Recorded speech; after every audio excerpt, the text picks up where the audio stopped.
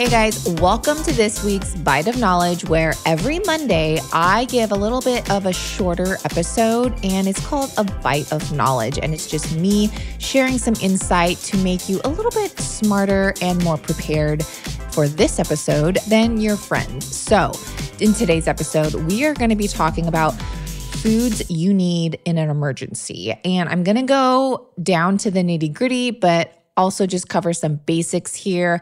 I feel like we all need just some ideas, and also being prepared, at least for me, it just makes me feel more at peace, have a peace of mind. And even if you don't have a lot of space in your home, maybe you live in an apartment or a flat, this can be still very beneficial for you because, you don't need to have a backyard where you're planting your own fruits and vegetables. So definitely listen in. I'm also going to be talking about the type of water and water filter that is probably best in these types of situations. So listen in, take notes, or save this episode so you can reference back to it later on. And you know this already, but you're listening to the Digest This podcast, and I'm your host, Bethany Cameron. Let's get right into the episode. CBD has been clinically shown to encourage balanced gut health and immune function, and can help ease discomfort associated with digestive problems. In fact, a study in the NIH notes that one promising effect of internal CBD use is, and I quote, the activation of cannabinoid receptors in the gut, which not only suppresses many of the IBD-related symptoms, such as diarrhea and visceral hypersensitivity, but also inhibits the inflammatory reaction, end quote. Additional studies share that CBD can inhibit inflammation, aid in patients with IBD, modulate intestinal barrier functions, help decrease intestinal secretions, as well as help with headaches. So you may or may not know this, but I have certainly tried and tested my fair share of CBD products dating all the way back to 2017, long before CBD was even talked about. And it was one of the natural remedies my holistic doctor encouraged me to take while I was going through my severe gut issues. And till this day, I still keep CBD in my bag of tricks for gut health and to help keep inflammation at bay. So how do you choose the right CBD for gut health? Because, in this dynamic world of CBD, knowing which product and type to choose can be a little overwhelming.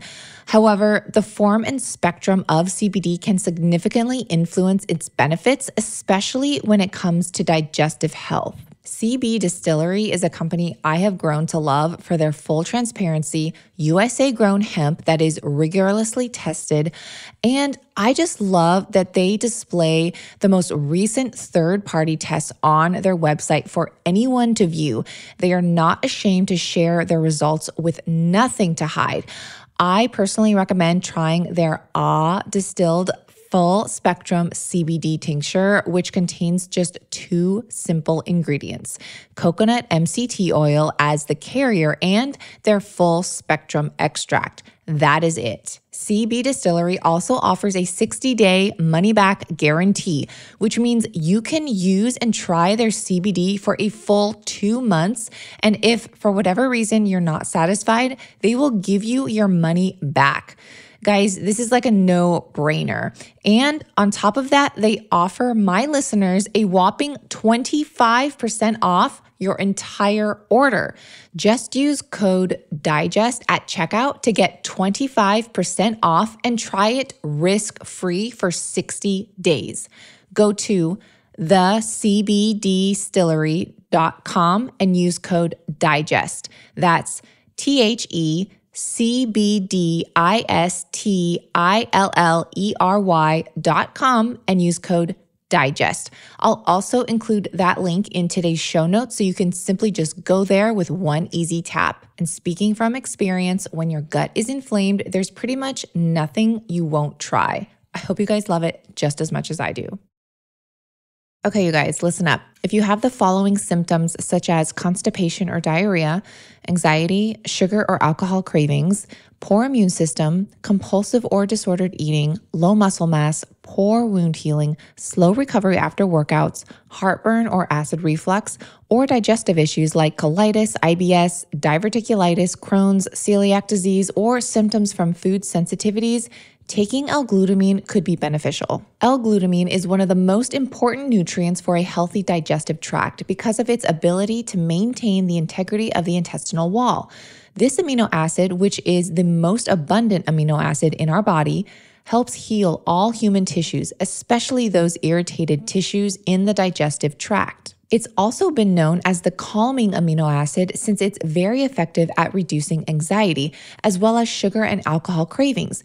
Even progressive addiction treatment centers will use it to help reduce cravings. Plus, get this, you guys, in a 2011 study published in the Yonsei Medical Journal found that glutamine supports the immune system, and it's especially beneficial for patients in the hospital and those fighting viruses or overwhelming infections. Your entire immune system is protected from the toxic environment by your gut barrier. And if that barrier gets damaged, you will get sick and create an overactive immune system, producing inflammation throughout the body. Thankfully, a damaged gut lining can be reversed and can be accomplished by getting enough gut healing nutrients such as L-glutamine. Clinically, medical professionals have found this to be true with their clients, and I myself have experienced the benefits. That's why I created my very own L-glutamine powder under Bethany's Pantry. This powder is pure without any additives, fillers, flavorings, gums, or unnecessary ingredients. The ingredients are literally just one: L-glutamine. It's vegan, paleo, keto, and tasteless. So you can literally just add it to a glass of water, stir for 5 seconds, and sip without tasting anything. This amino acid also works well in smoothies, mixed in yogurt. I've even added it to my guacamole. It dissolves instantly and you can't even tell it's there. And your body will thank you from all the benefits you're giving it to fully heal in the area you need healing, or just boosting your immune system in prep for the upcoming flu season. Guys, I am so proud to finally offer a clean L-glutamine powder I can fully recommend. If you want a bag, just go to nuzest-usa.com/Bethany's Pantry, where you'll find this plus all my other Bethany's Pantry items. Again, go to nuzest-usa.com/Bethany's Pantry. That's nuzest-usa.com/Bethany's Pantry. I'll also leave that link in today's show notes.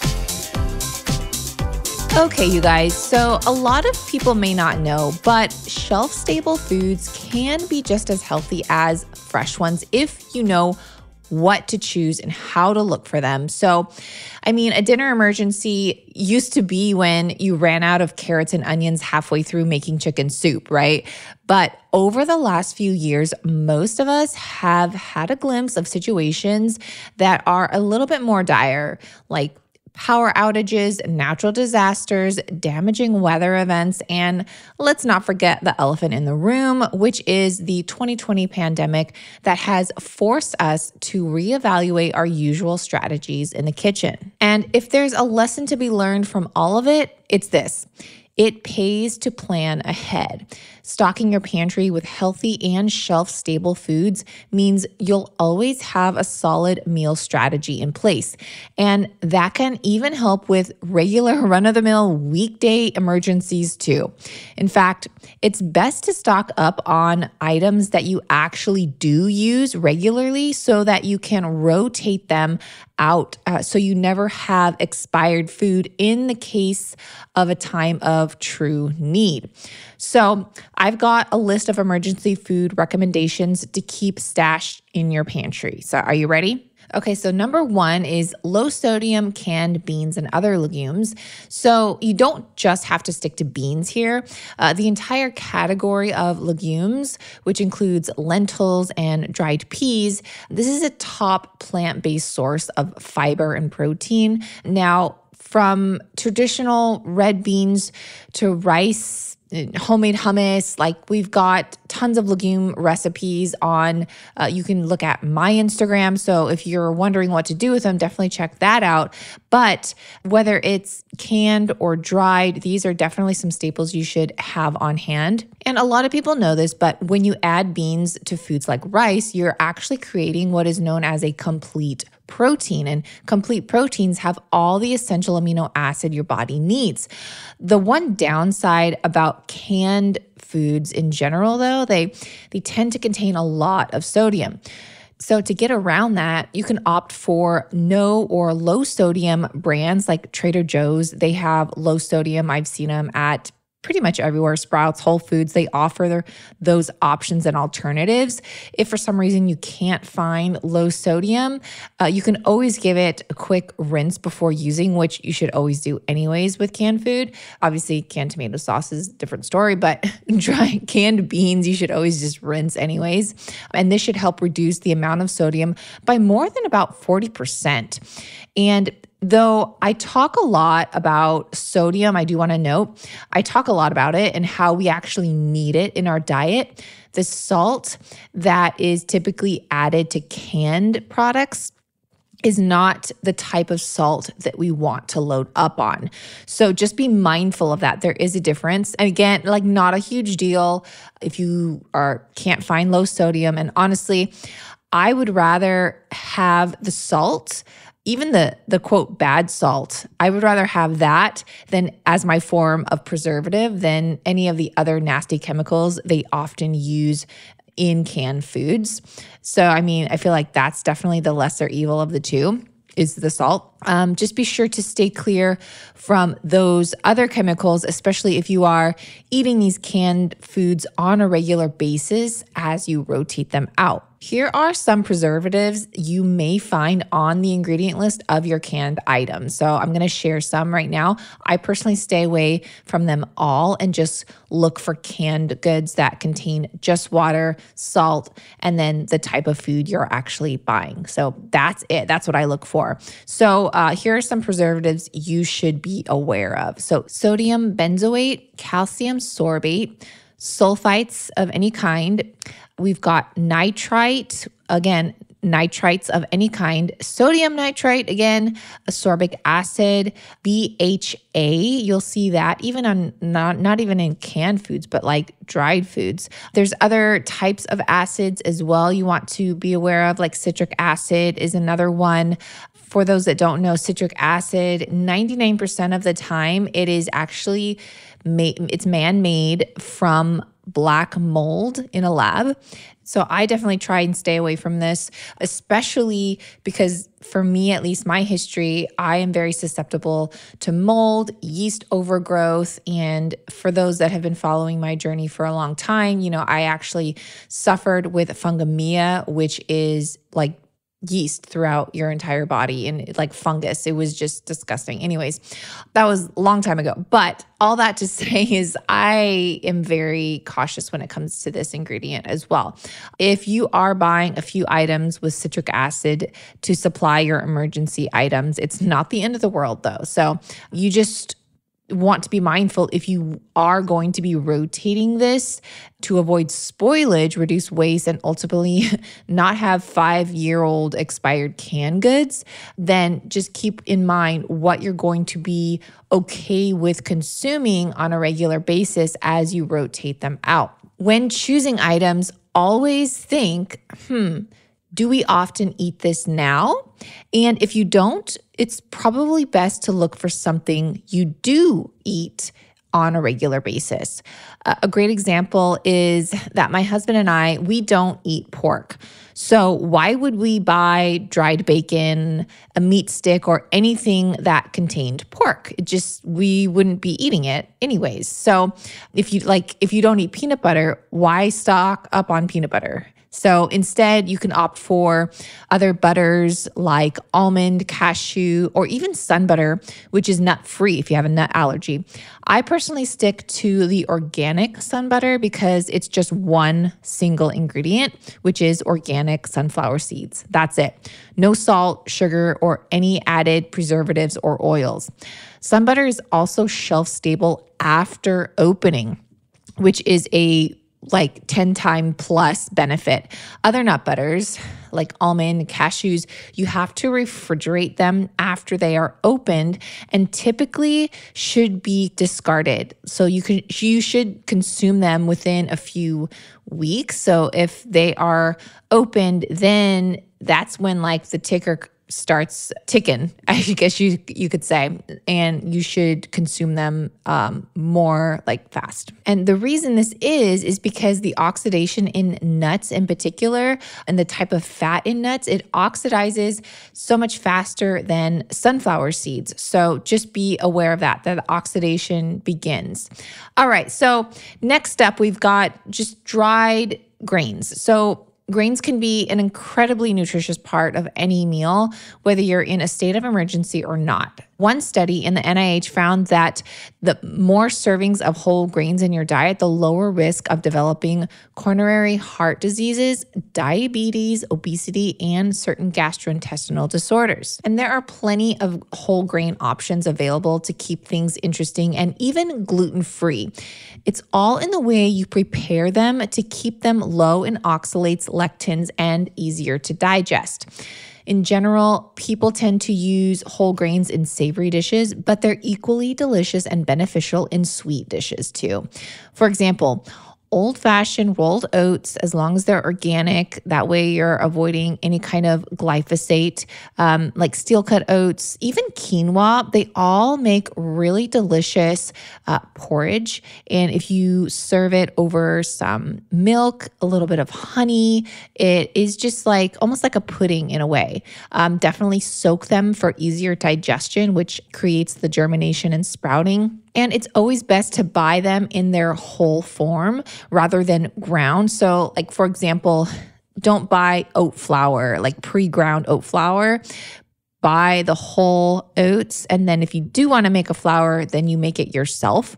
This helps extend the life of any grain and it reduces, again, the oxidation process. Now, the grains that tend to last the longest include barley, rice, spelt, oats, and quinoa. Also, fun fact, quinoa is even a complete protein and contains all 9 essential amino acids, even when eaten alone. And this is very rare for a grain, but quinoa made the cut. If you've ever wondered about the non-toxic air fryers, shampoos and conditioners, organic undies, and new food products on the market, and even some not available to the public yet, and well, you want to get the inside scoop, then you need to join the 20,000 plus people that are already receiving these updates via my Friday Finds newsletter. I share information that only my subscribers get in their inbox. Stuff like non-toxic kitchen appliances, new food finds, product recalls, food news, and even personal care products we all should or should not be using. My Friday Finds newsletter goes out once a week every Friday and has quickly become some of my followers' favorite things to open in their inbox. I've even started to include a recipe in this once a week newsletter. This is not published anywhere else and cannot be found on my blog. So if you're not part of the over 20,000 people that are in the know, be sure you're not left out by going to littlesipper.com/subscribe and enter your email. That's it. It's free. There's no spam, just helpful, insightful content full of goods, literally. So pause this episode and go to LILSIPPER.com/subscribe. That's LILSIPPER.com/subscribe. Next pantry item to keep on hand are unsalted nuts and seeds. So nuts and seeds are a great calorie-dense staple. They're rich in fiber and healthy fats. They are also incredibly versatile. You can enjoy a handful just as a snack, sprinkle some on top of a smoothie, yogurt, and salad, or even use them in place of breadcrumbs on meat. poultry, and fish before you bake it. So research actually found that eating nuts regularly is associated with lower cholesterol and lower risk of gallstones, type 2 diabetes, and cardiovascular disease. In fact, in an additional study, they found that eating nuts daily was linked to a longer, healthier life overall. And nuts and seeds are perfect in an emergency because while they can be added to any dish, they don't have to be cooked or need any power to prepare them.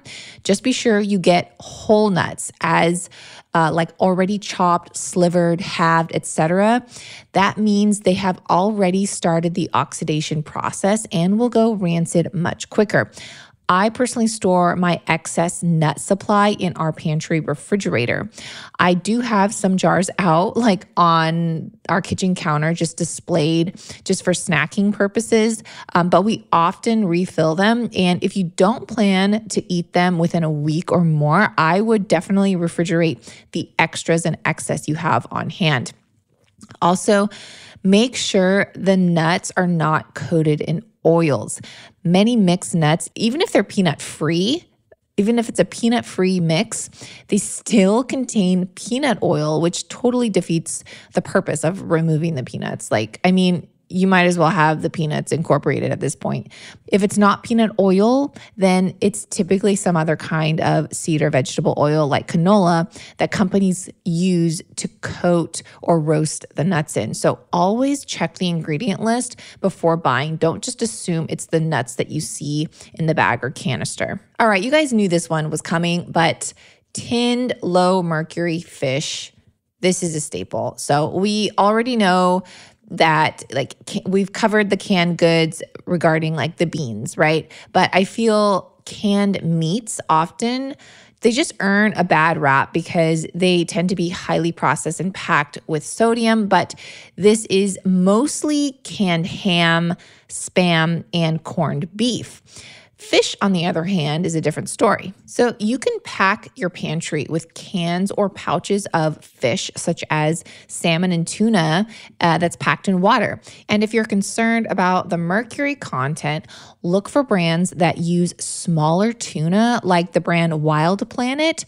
We get them at Costco, and they actually use smaller tuna, which will have less mercury in general because they're smaller, they're younger, they have less accumulated in their body. The other brand that I would recommend is Safe Catch. That's a good choice. They actually test every batch for mercury. And I think I've seen both brands at Costco, but you can find them at other places as well. You can also buy canned wild Alaskan pink salmon at Costco and, of course, other places. I think Costco has a pretty reasonable price too. This is no ad for Costco. I keep mentioning them, but we do get some wild salmon that's canned from Costco, and the ingredients is just wild Alaskan pink salmon, water, and salt. That's it, nothing else. We also love to keep tinned sardines on hand in our pantry, and we get ours from Trader Joe's. For whatever reason, I feel like they have the best price. I think it's like $1.99 per tin, and those are just packed in spring water, so nothing else, which I love. And I feel like sardines are just so overlooked. Even in the health food space, people just don't like them, but they are full of benefits and crazy nutritious. If you need some sardine serving suggestions, you can add them in a marinara sauce to amp up any pasta dish, or use them as a topper on top of avocado toast. You guys have to try it. I'm telling you, avocado, sardines, toast, you have to try it. Thanks for listening to this episode of Digest This. If you enjoyed this episode, please leave a review in your podcast app to let us know. If you're ever wondering how you can support me and this podcast, sharing it with your friends and family is the best way. This is a Resonant Media production produced by Drake Peterson and edited by Mike Fry. To email the show, message us at digestthispod@gmail.com. See you next time. The content of this show is for educational and informational purposes only. It is not a substitute for individual medical and mental health advice and does not constitute a provider-patient relationship. As always, talk to your doctor or health team first.